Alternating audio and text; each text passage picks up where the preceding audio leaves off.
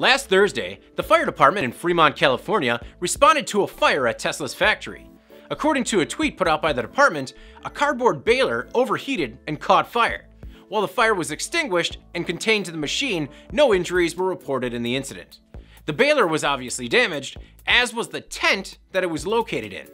According to a report from Business Insider, the fire did not disrupt vehicle production as the tent, which holds multiple products waiting to be recycled, was not close to the newer tent that the company uses to assemble the Model 3. You heard that correctly. In a tweet last Monday, Elon Musk said that the company needed another assembly line in order to hit 5,000 Model 3s per week. He said a new building was impossible, so the company spent 2 weeks erecting a giant tent. The new line was up and running in 3 weeks.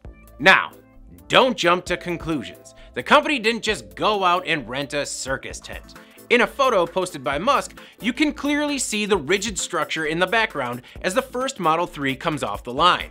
However, this was the second fire at Tesla in less than a week. A small fire shut down the body production line for a few hours on June 17th.